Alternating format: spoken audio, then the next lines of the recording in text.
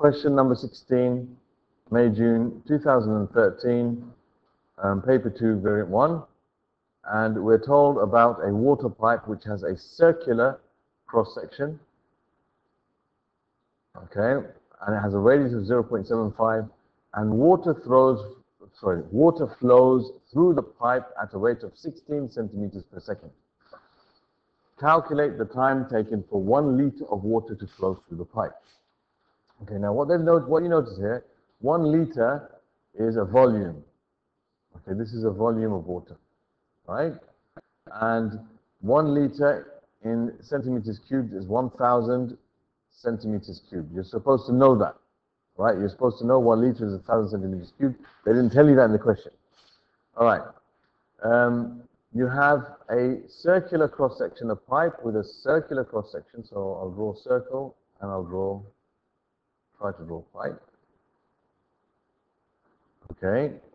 Now this pipe has a radius of 0.75. So the radius is 0.75 centimeters. 0.75 centimeters, that's the radius.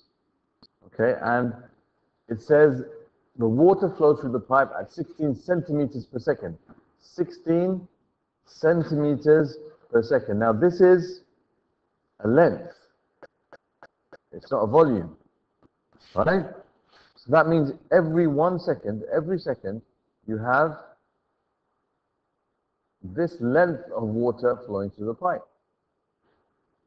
So you could say that in 1 second, okay, this is the volume of water flowing through the pipe. Okay, it's like the shape of the cylinder with a height of 16 centimeters and a radius of 0.75. So we can try to find the volume flowing through the pipe in 1 second. In 1 second. Right? Now we know the volume of a cylinder is pi r squared h. That's the volume of a cylinder, right? That's what we know that's what we have to know. That's not given to us in any formula or anything, right? This volumes of cylinders or prisms we're supposed to know. And remember, it's like a prism, so it's a circular cross-section times how deep it goes. That's what that comes from. So you got pi times r, which is 0.75. You've got to square that, pi r squared times 16. That's the volume of this cylinder.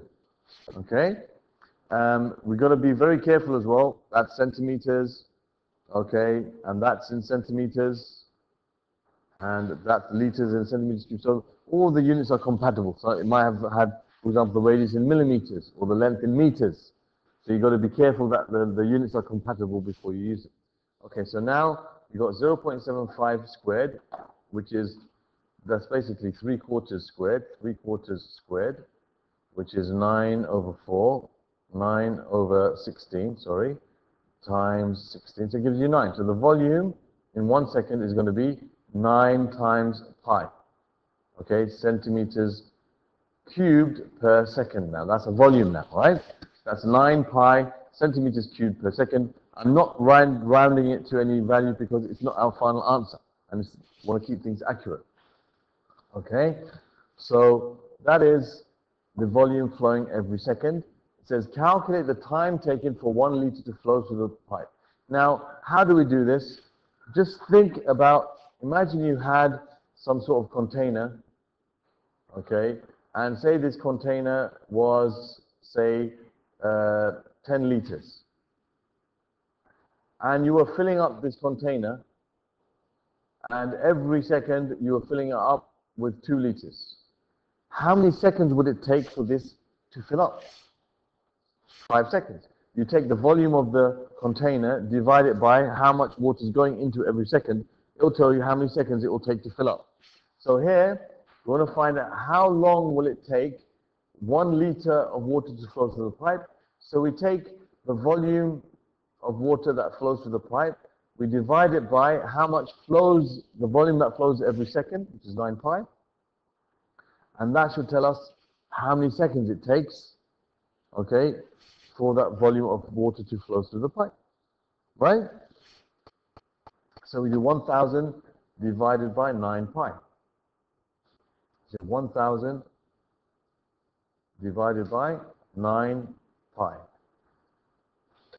Make sure that you type the right thing. Always make sure you type the right thing in your calculator. So 1,000 divided by 9 pi gives you 35.367. 35.367, and that is in seconds. That is in seconds. Okay? Why is it in seconds? Okay, because this was the volume flowing per second. Right? This is centimeters cubed, that was centimeters cubed per second. The answer is going to come out in seconds. It says calculate the time taken. It didn't give you any unit or any rounding instructions, so you write it for 3SF, which is 35.4 seconds, and there is our answer. Is that clear, mister?